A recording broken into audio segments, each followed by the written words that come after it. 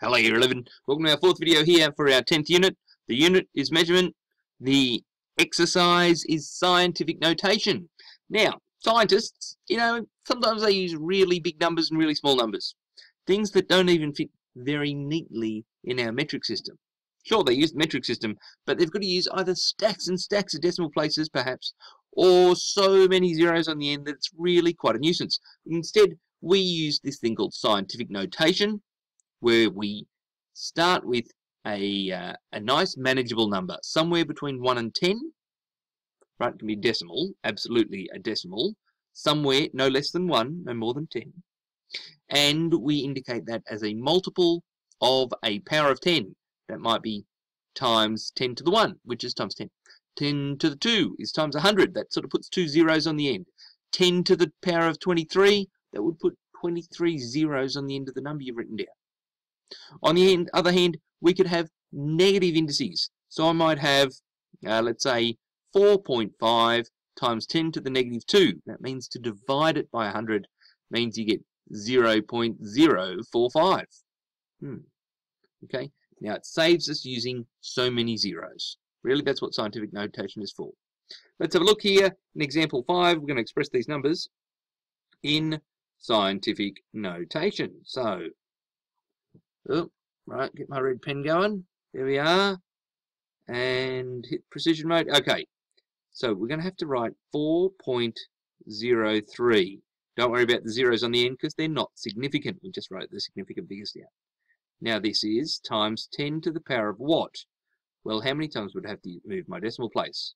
1, 2, 3, 4, 5, 6, 7, 8, 9, 10, 11, 12. So that's times 10 to the power of 12.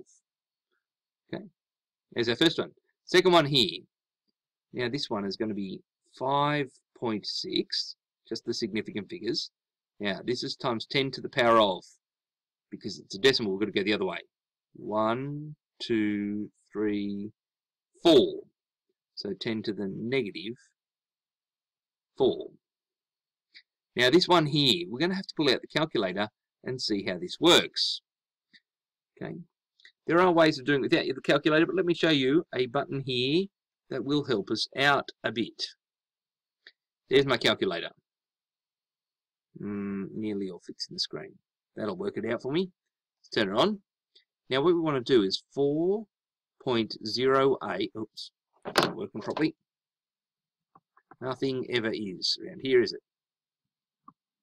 And that's not doing the trick.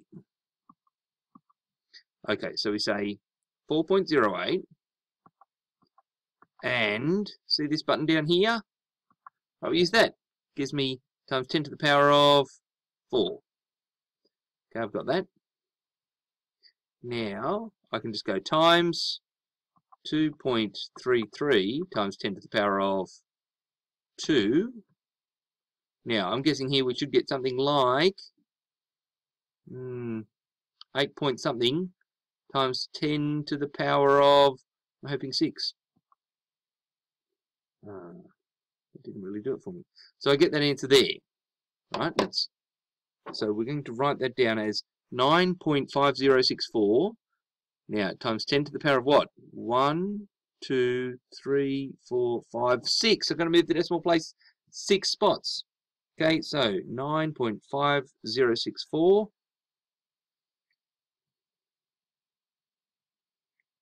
9.5064 times 10 to the power of 6. Okay, like that. That's significant figures. No, it's not. That's scientific notation. Right? We include the significant figures when we do this. Okay? You tend not to round off any of the significant figures. Keep all of them. But it always starts with a small manageable number between 1 and 10, multiply it by a power of 10. Right? You've got that little button on your calculator, times 10 to the power of something, or it might say EXP on yours. But anyway, that's it for this video. If you've got any questions, jot them down. See you in class.